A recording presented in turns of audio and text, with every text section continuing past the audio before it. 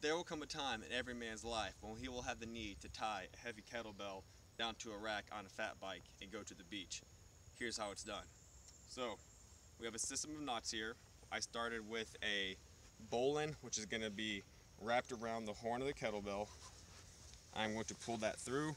Now what you'll see is this paracord is purpose dedicated. That is, I only use it for this one task. So I already had an alpine butterfly tied into this rope. Now in terms of the proper location for it on the bell to get, I guess, maximum support and tension, I like to have it tied off right here at the middle equator of the kettlebell.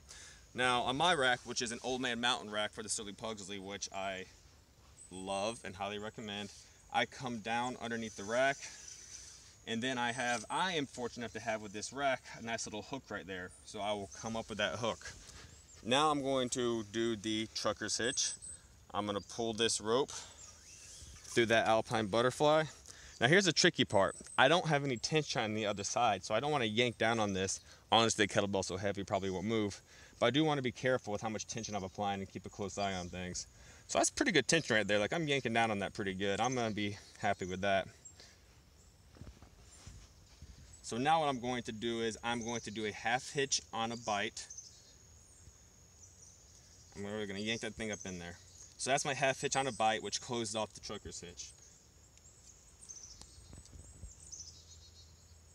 So now what I want to do is, for just an additional layer of security, is I'm going to run this running end through the bite on the top of the trucker's hitch, and I'm going to pull that through to make the Ashley stopper knot, which is just one additional layer of security. So now that I've done that, I am going to just get rid of the rest of this excess cable, and that's just going to involve looping it around, trying to keep it relatively tight.